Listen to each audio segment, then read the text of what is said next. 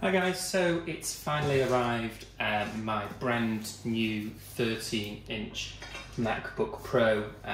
It's come all the way from China. It's literally arrived about 5 minutes ago, and this is the unboxing of it. So my phone is currently taped to a tripod, so let's get cracking. We'll first take off this little packing slip, or at least try to.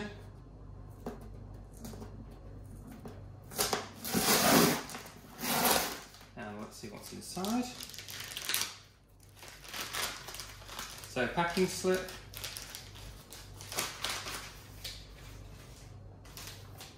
put a little gift message on it to Jonathan, a little present for you from Jonathan, and nothing in there apart from the order number. So opening up the box,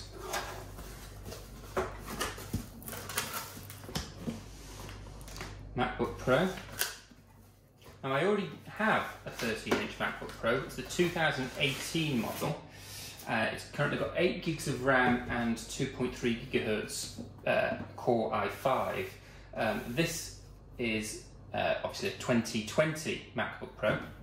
I did max it out at 32 gigs of RAM.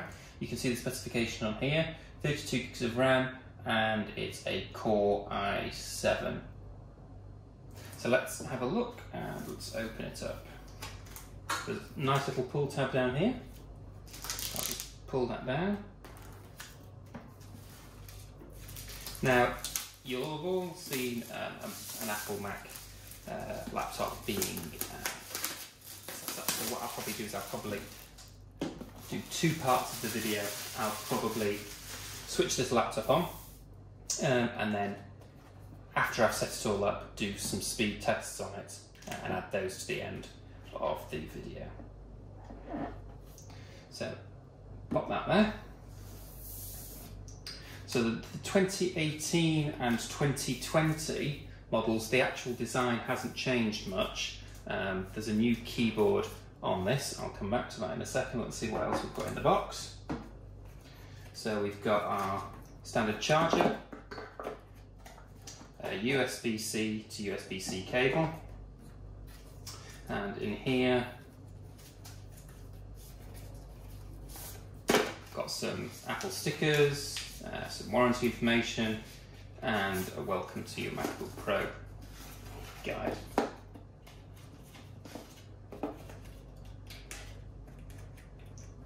I'll just leave that over here. So let's have a look at the MacBook Pro itself. Sealed, it was built to order, so let's just peel that back, take it out,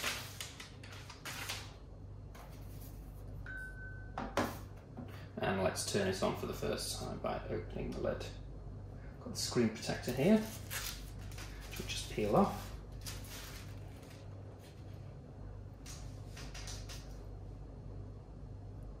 So we've got the design has changed in that we've got these arrow keys are no longer full. We've got a physical escape key rather than on the touch bar, and we've got Touch ID as before. But everything else in terms of the layout is exactly the same as the earlier MacBook Pro. So what I'm going to do now, I'll end the video here, and I'll take... To use English as the main language, press the return. To use British English as the main language. We'll use the British language. Press the return. But I'll carry on with the video once it's all set up and show you guys some speed tests. So going to have a look at the 2 Macs. My old one is on the left and my new one is on the right, both running Catalina 15.4.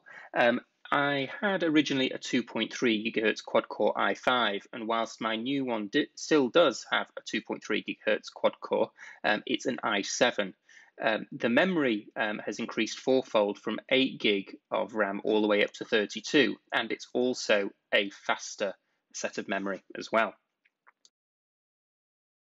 Old MacBook still on the left, new one on the right. I've gone from 256 flash all the way up to 1 TB of flash, so that's going to give me a lot more room to grow. I don't store a lot of documents on my computer. It's mainly applications and things synced with OneDrive and SharePoint for work purposes. I do run a couple of VMs, so it'll allow me to host more of those locally rather than on external storage, and we'll see from the speed test later that this storage is also faster than the other one. Speed tests, one of them Geekbench and the other Blackmagic. As you can see, we've got Geekbench on the screen, and that's broken down into two elements. Compute and CPU being on the top. In the first graphic, you can see the comparison between my new MacBook Pro, which came out with an average score of 4400, and the older one at just over 3700. On the compute, once again, there's a difference between just over 7500 and 6800 on the older model. Finally, the Blackmagic speed tests. As you can see, we've got the newer MacBook Pro on the right and the 2018 model on the left. There's a dramatic increase in write speed of nearly 2000 megabits a second. The read speed is slightly slower on the new model. I've not noticed any difference, but the write speed is definitely worth upgrading if you are doing things which involve a lot of writing activity. My thoughts on the new 2020 13-inch MacBook Pro. It's a great little machine. The same form factor is something which is ideal for me. I do a bit of traveling to and from the office, and to cart a larger machine around really wouldn't have been too easy for me. The new keyboard is nice, but then again, I didn't have any issues with the old keyboard, which was on the 2018 model. It's much faster.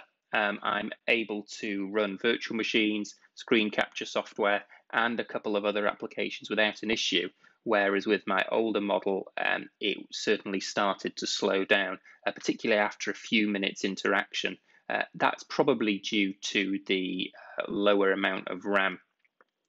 Is it worth the money? I think if you use it as your primary work machine, need to run a couple of virtual machines, and generally want to enjoy using nicer hardware, it is worth the money.